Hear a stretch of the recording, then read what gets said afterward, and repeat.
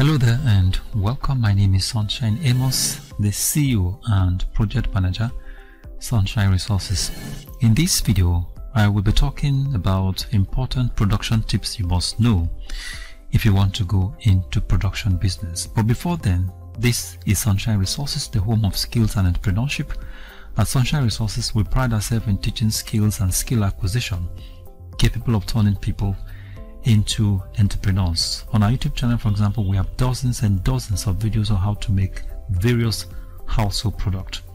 I've dropped link to our YouTube channel and also link to some of our resources in case you want to check them out. Now let me briefly talk about how to use our resources, especially from our YouTube channel.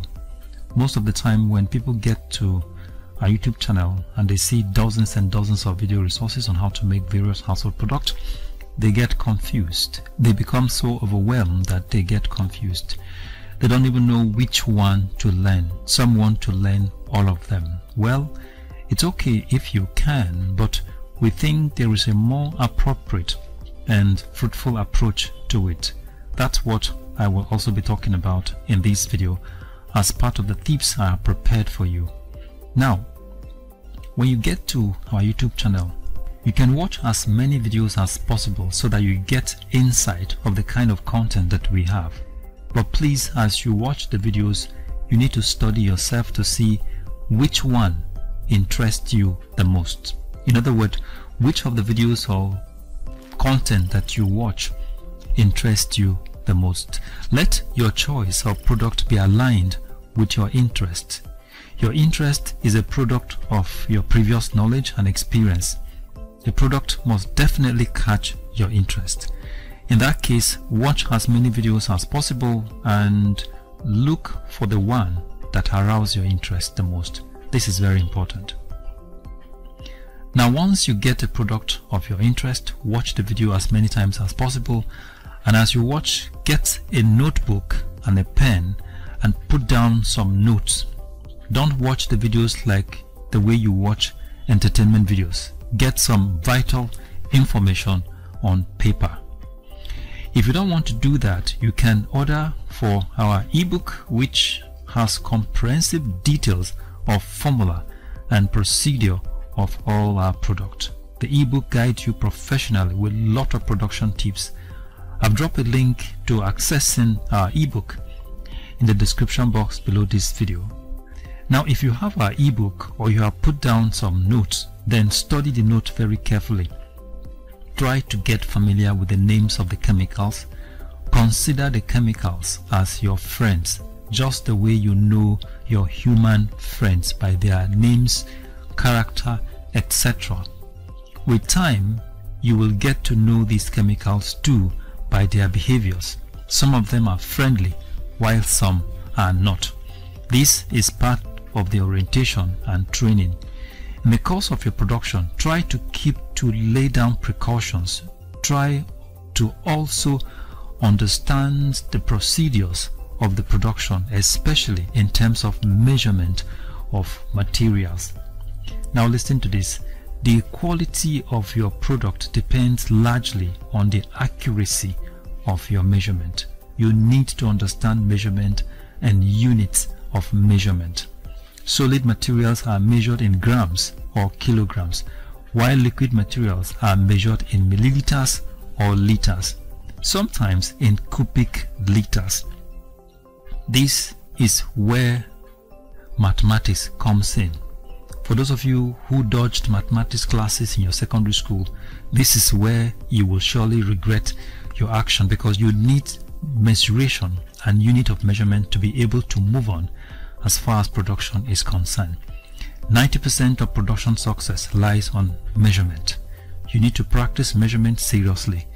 If you're using a scale, for instance, you need to understand the calibration of the equipment. If you are using an electronic weighing machine, you also need to understand how to set the unit of the machine to kilogram or grams. Make sure you study the manufacturer's manual also. Now, after going through all these drills, then you can go to the chemical shop to get the chemicals. Going to the chemical shop is also another kind of orientation, pay attention to the appearance and texture of the chemicals as you buy them from the shop. If possible, you can even read the labeling of the packaging of the chemicals in the shop. You may not understand the terms used on the packaging, but it opens doors to new learnings for you. If you have a science background, the better, and it is part of a new orientation for you as someone who wants to go into production. Again, you must strive to know the chemicals you are working with. Chemicals are like living things. Some living things are harmless, while some are very dangerous. With that understanding, we know which living things we should embrace and which one we should not go close to. And even if we have to go close to the dangerous ones, we have to know how to go about it. Chemicals are like that. Some chemicals are mild in nature, while some are very dangerous and toxic in their natural state. But when we combine them with other chemicals, their toxicity disappears, and the final product of such combination becomes mild and harmless. Just the way you add water to burning fire from wood materials, the fire goes off immediately. Fire and water are opposite elements. This is the reason why some chemicals in their natural state may be dangerous, but in a combined state with other chemicals, the final product comes out mild. However, it should be done with accurate measurement of materials, otherwise the chemicals in its natural state may still be left behind unreacted, and that can be dangerous too when the final product is being used. Now, when trying out production for the first time, follow the procedures very carefully. Use your hand protectives and follow the precautions given to you. Do not make production where children could easily stray to have contact with your chemicals. Always do your production in an isolated area. If your first production did not come out well, don't worry. It is called trial production. Trial production is to get you acquainted with the names of chemicals and the procedures. It is part of the training. For every production you make, you gain insight and your skill ability develops. Try to be very careful and don't be discouraged if you don't get it right for the first time. Try to be very careful in your dealings with chemicals and also be very observant. Production is completely a new thing to most of us. Even those of us who claim to have gone to school, production is not part of the school curriculum. We all went to school, we became so knowledgeable in concepts and theories, but we don't know how to produce anything. If you want to test the value of a professor, ask him to produce something with the knowledge he has. You will be disappointed.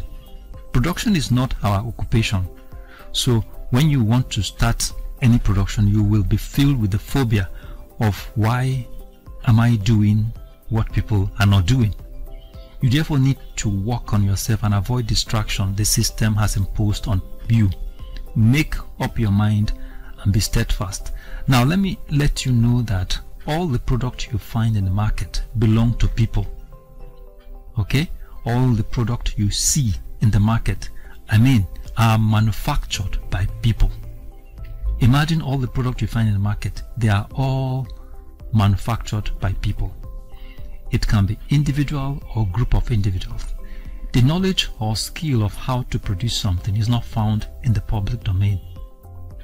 If you want to confirm what I'm saying, go to any higher institution and find out if you can learn how to make paint or detergent or soap or how to produce a car. Such knowledge or skill are intellectual properties. This means they are created and developed by people. You can also create and develop yours. At Sunshine Resources, we have given you the takeoff template. In the light of what I've said above, you must be ready to perform experiments, to test out formulas in order to improve on what you have. Now, whether you believe me or not, production is key to the development of any economy. Listen to this. No country grows without production. The gross domestic product of any nation depends largely on production. What matters to us here is what you can produce as an individual that can take you out of poverty. Production here means turning resources into useful product.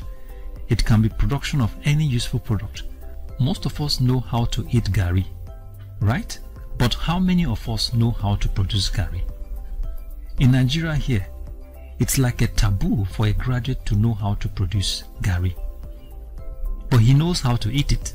Gari is produced by our illiterate mothers in the village. Gari is a product of illiterates. So what is the product of a graduate? A graduate doesn't know how to produce anything and is not worried. Now, do you know why he's not worried? Because he hopes to get a job. His education has destroyed completely any entrepreneurship spirit in him. In the next video, I will bring more tips to you. But until then, just like I said before, if you want a professional guide in production, then you can get our ebook. You can place an order from the link or WhatsApp number given in the description box below this video. So thank you very much for watching, and God bless you. If you like this video, give us a thumbs up and subscribe to our YouTube channel. You can visit our website on www.sunshineresources.org.ng. You can visit our YouTube channel on youtube.com/c/Sunshine Resources SRTV. You can also follow us on our Facebook page on Sunshine Resources. Thank you very much for watching, and God bless you.